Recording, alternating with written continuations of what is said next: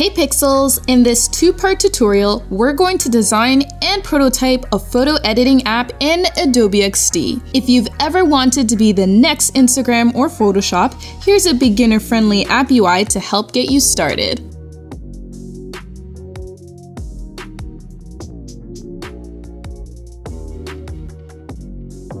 First, we're going to add 2 iPhone X artboards in Adobe XD. We'll also use the artboard guide so that we have a 16 pixel margin on each side. Finally, we'll apply a dark background color to both artboards. Now that we've set up the artboards, let's design the home screen.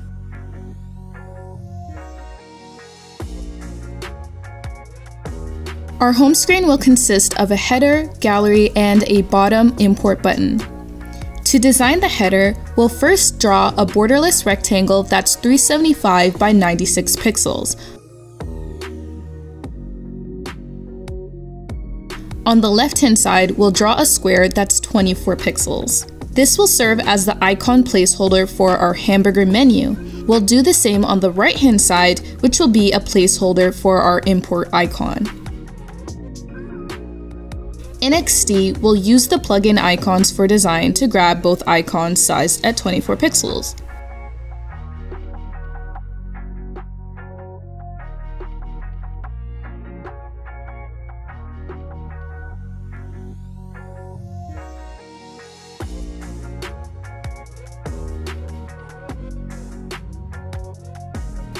We'll group the placeholder and icon, then we'll remove the border and fill color for the placeholder object. Finally, we'll color the icons white.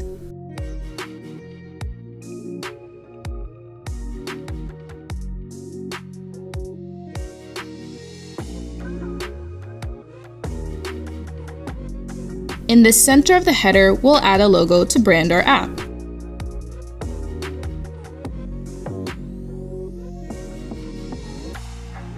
That's all for our home screen header. Let's move on to design our photo gallery. The photo gallery for our app will store all the photos the user imports via the import buttons. To design our gallery, we'll draw a borderless square that's 164 pixels with a border radius of 4 pixels.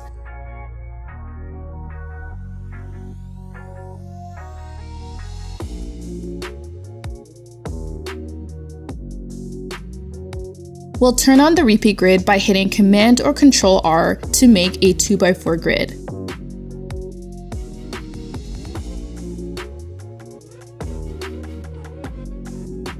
I already have photos that I want to use for the gallery. We could use a plugin to import the photos, but I'm very particular with the photos I want to use, so I hand selected them from unsplash.com. I have the photos in a folder ready to be placed, so I'm just going to select all the photos, drag, and then drop them onto the repeat grid. Now we'll ungroup the repeat grid. That's all for the gallery. Now we'll design the import button. To design the import button, we'll first copy and paste the header background rectangle by hitting Command or Control C and then Command or Control V. Let's place the object near the bottom of the artboard. Now let's draw an icon placeholder that's 48 pixels.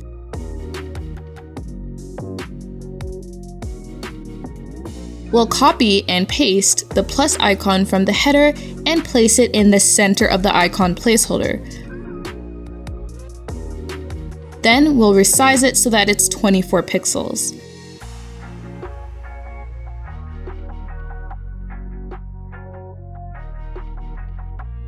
Remember to group the icon layers and remove the fill and border of the icon placeholder. That's all for the home screen. Now let's design the edit screen. On the edit screen, we'll need to design a header, image area, filter options, and editing tools. To design the header on the edit screen, we'll copy and paste the header background and import icon from the home screen and place it at the top of the edit artboard. We'll move the import icon to the left side and then rotate it so that it turns into an X icon. Now we'll write the word save and apply the button character style to create the save button. Below the header, we'll design the area where our edited image will be displayed. We'll be using a photo from the home screen photo gallery, so I'll copy it and then with the edit artboard selected, I'll paste it onto the artboard. Again, we'll place it below the header. I'll hold down Shift while I'm expanding the image to resize the image proportionally. I'll also remove the border radius by setting it to 0. Below the photo, we need to design the filter intensity slider. Let's draw a borderless rectangle that's 375 by 48 pixels. We'll give it a color fill. Next, we'll draw another borderless rectangle that's 343 by 2 pixels.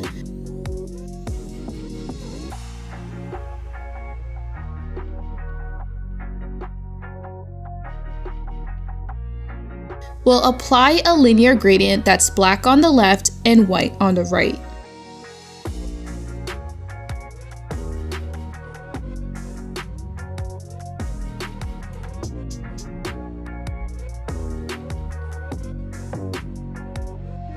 Then we'll draw a 24 pixel circle that's yellow and place it on the left-hand side of the line.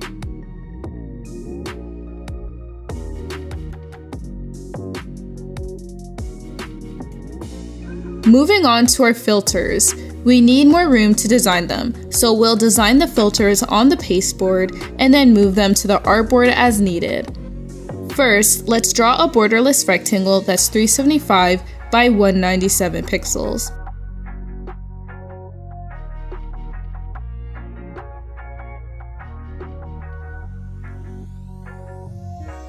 We'll then draw a borderless circle that's 56 pixels, and then we'll duplicate it by hitting Command or Control D on the keyboard. Below, we'll add text for each filter, applying the label character style.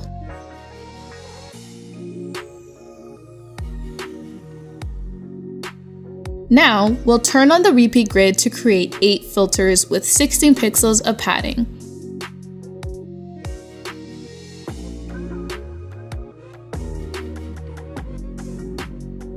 We'll move the top circle over so that we can drag and drop our image onto the bottom circle layer. For the top circle layer, we'll head on over to the Appearance panel and apply the Color Burn Blend mode. Now, let's ungroup the repeat grid. The first filter option will be normal, so we'll leave it alone. For the rest of the filters, we'll select various colors and name each filter accordingly. Feel free to be as creative with this and choose a different blend mode or create really unique names for each filter. Once all filters are complete, we can select them all, group them by hitting Command or Control G on your keyboard, and then turn on Horizontal Stack.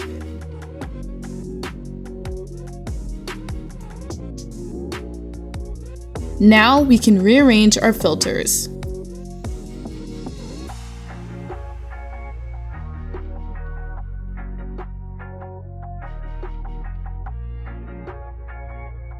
Finally, we can select the filter group and turn on Horizontal Scroll. We can adjust the width of the scroll so that it fits the width of the artboard.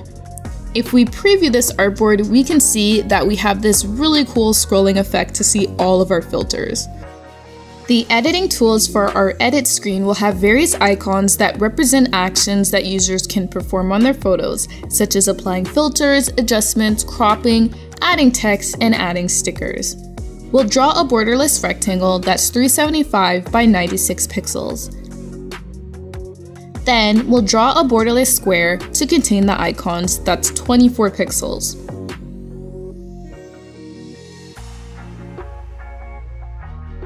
We'll use the repeat grid to create a total of 5 icon placeholders and adjust padding to 56 pixels.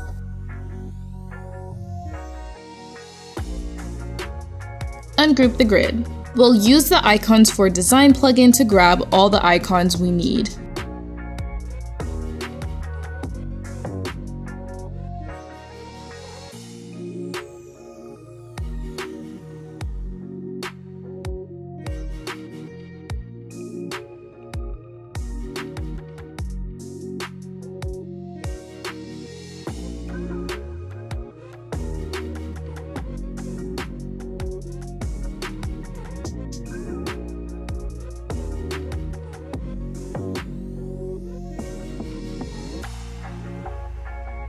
We need to indicate to users that the filter has been selected and that we can either apply or remove the selected filter. To do this, we'll grab the rectangle background from the photo editing tools.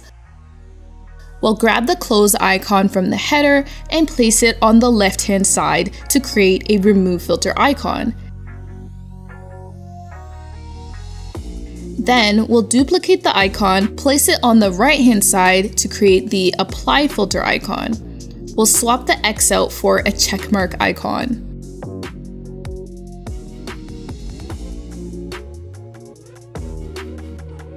We'll right filter in the center of the rectangle.